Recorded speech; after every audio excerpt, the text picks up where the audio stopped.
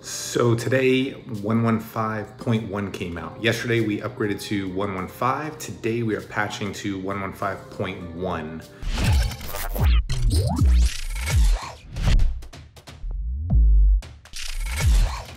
So we're also going to go over how I patched one of the breaking changes. Let's just patch this real quick. So let's go. All right, so we're going to go over to the Home Assistant website. So we have 115.1. So there's not too many things that I'm concerned about. I know the template sensors, they really changed how they're doing template evaluations. So that's one of the things that broke. That's one of the things that I fixed yesterday. So I'm just gonna run through what I fixed and how I fixed that. But let's do a quick upgrade. So I do have Docker. So we're gonna swing this over here and we're gonna do, if we look, I have a script called HA update. So what this script does is it will pull down the new Docker files, the new Docker images. It will turn off the old images, then it will turn them on using the new images, and then it will just delete some of the old ones, and then it connects to the hash server. So pretty straightforward. Let's just run that. HA update. This is all going against my Docker Compose file. So it will pull the latest or whatever entries I have. In my Docker Compose, I do have the latest Home Assistant. Here's the new Home Assistant coming down. This is the patched version. So while this is coming down, the old Home Assistant is still, my old Home Assistant is still running. So if we go here, everything's working. We're at version, and there it goes. So if we just came down. So yeah, so it pulled down all the latest versions. It then stopped all of the containers, and now it's gonna restart them all using the new version. So the thing I love about Docker is it just allows me to upgrade and downgrade very, very easily. So as easy as we're pulling down new images, we can pull down older versions. All I need to do is change that Docker Compose. So if I show you the Docker Compose, let's go here. Let's go to Home Assistant root. Bring that over here. Under Docker files, I have this Docker Compose.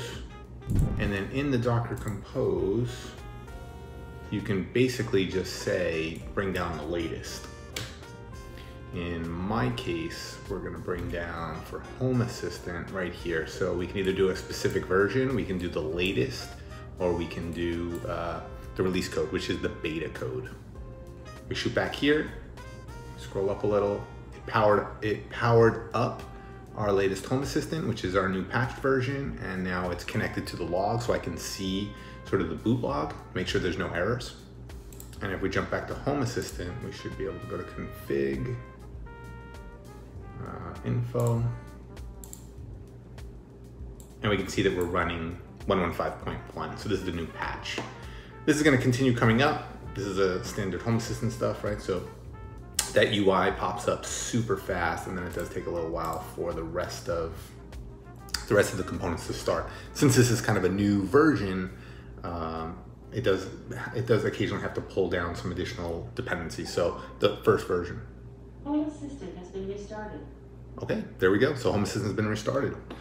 So what that is that's a little automation that will leverage the Amazon Echoes to do, actually it leverages the Amazon Media Player component to just do a notification. So when Home Assistant restarts, it just notifies me. It just does that little speech text to let me know that it's fully up. So if I'm not watching the log, I can hear it and I know everything's up. So I do like that.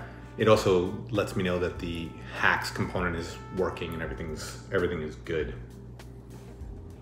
So now that this is running, I wanted to show you one.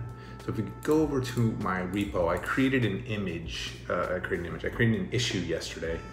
So this one is completed, but I had this breaking change. So they did a change to the entity IDs. In Facebook, I've seen some posts about it that people were having problems with it. I really didn't have any problems with it. When I did the upgrade to 115, what basically happened was I got some warnings and some alerts. So I got this warning that the entity ID option was deprecated.